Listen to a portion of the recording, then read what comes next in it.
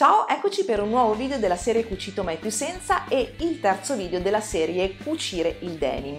In questo video vedremo come si applicano i bottoni da jeans, vi farò vedere come li ho applicati su questa salopette, ma potete utilizzare i consigli che vi darò per applicare i bottoni da jeans sui capi che vi cucite in jeans. Questo, come vi ho detto, è il terzo video della serie Cucire il denim. Nel primo video della serie vi ho mostrato quali sono gli strumenti più utili a mio parere per cucire il denim e qualche consiglio che mi sono sentita di darvi dopo che ho cucito questo progetto. Nel video precedente abbiamo visto come cucire la salopette, quindi il video tutorial della realizzazione della salopette, e invece nel prossimo video vedremo come accorciare un paio di jeans e come sfrangiare l'orlo. Uscirà settimana prossima. Come sempre vi ricordo che trovate l'elenco di tutti gli strumenti che utilizzerò in questo video nel box descrizione sotto questo video, appunto, in cui trovate tutti i link.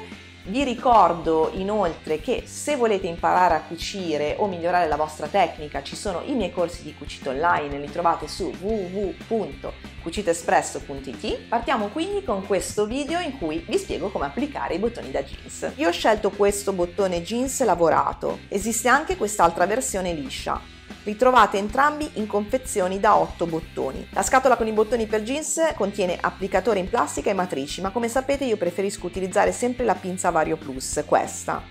Quindi utilizzerò questa pinza per applicare i bottoni sulla salopette. Generalmente per fare i buchi sul denim, per poi applicare i bottoni, uso sempre questa pinza per forare che ha varie dimensioni di fori. Ma la pinza VARIO Plus, quella della collezione PRYM Love, contiene al suo interno anche una matrice per forare. Eccola, è questa. Quindi ho provato questa volta a forare con l'accessorio incluso nella pinza in modo da mostrarvi come fare se non si ha la pinza per forare. Per rinforzare la parte con i bottoni si può utilizzare una teletta adesiva oppure questi rinforzi termoadesivi da applicare in corrispondenza dei bottoni su entrambi gli strati che si vanno a forare. Vi mostro come si applicano.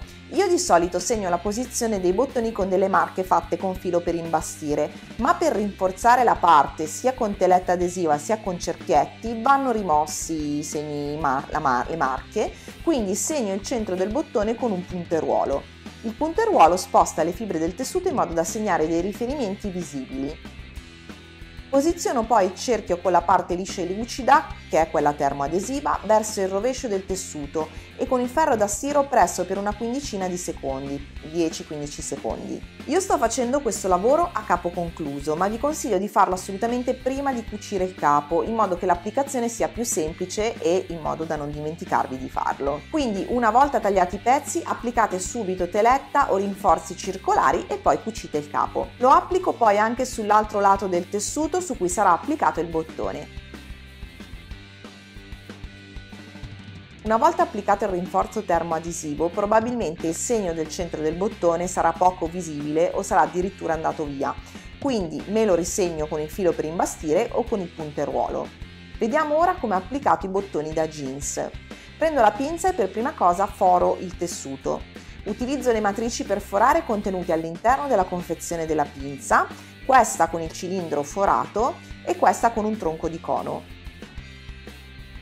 Le inserisco sulla pinza.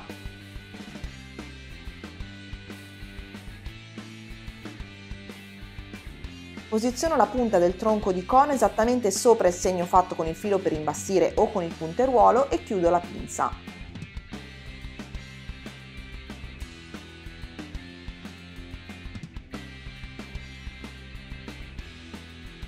Appoggio poi la pinza al tavolo e posiziono entrambe le mani alla fine del manico. Mi peso con tutto il mio corpo sulla pinza facendo pressione. Quando il tessuto si fora si sente questo rumore. Ecco il foro. Tolgo poi le matrici utilizzando questo strumento contenuto sempre nella confezione della pinza VARIO Plus della collezione PRYM Love.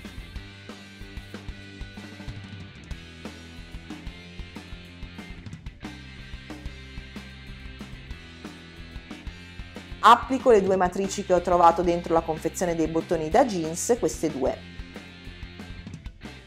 Incastro il dritto del bottone nella matrice più grande in questo modo. E incastro il pezzo inferiore del bottone, quello più piccolo con il perno, nella matrice più piccola in quest'altro modo. Inserisco poi il perno del pezzo inferiore dentro il foro del tessuto dal rovescio del capo. Chiudo la pinza e, come fatto prima per forare il tessuto, appoggio la pinza sul tavolo, metto entrambe le mani alla fine del manico della pinza per fare più leva e mi peso con tutto il corpo facendo una forte pressione sul manico. Quando il bottone si chiude sento una sorta di pressione sulla parte iniziale della pinza. Ecco il bottone applicato. Verifico che sia veramente applicato bene controllando che non ci sia spazio tra la parte sotto del bottone e la parte sopra a livello del tessuto.